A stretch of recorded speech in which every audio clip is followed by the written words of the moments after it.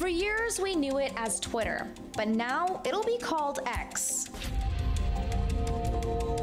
Elon Musk's new rebranding of the social media platform will have an X for the logo, instead of the iconic bluebird that everyone knew since 2006, when the app was first launched.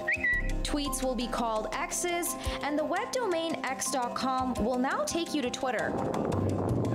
Today, the new logo was projected outside the company's headquarters. This is just one of the many changes Musk has made since he acquired Twitter. And those past changes have alienated users and turned off advertisers. And many users aren't happy about this one either. It's so dumb. Oh, it's so dumb, it's brilliant. No! It's just dumb. There's a lot of confusion as to why. I'm also seeing a lot of people that are talking about consequences that people haven't thought about, such as how almost every website on the internet with a Twitter account has a Twitter logo. And if those are now obsolete and outdated, that's a lot of work that needs to be done. There's lots of speculation on why Musk made this move. Is it a distraction to shift the focus away from the issues users are facing on the platform, or is it a move to stay competitive with Meta's new Threads app? But Musk has hinted he has bigger plans. And I think what his thing is that we're going to create the ultimate app that's going to be powered by AI. This would be similar to WeChat in China, where it allows you to connect with businesses, with governments, the ability to do your banking, the ability to make mobile payments, and it seems like he's headed in that direction. But why an X? Some analysts feel that it won't have the mass appeal of Twitter because of how it's being carried out.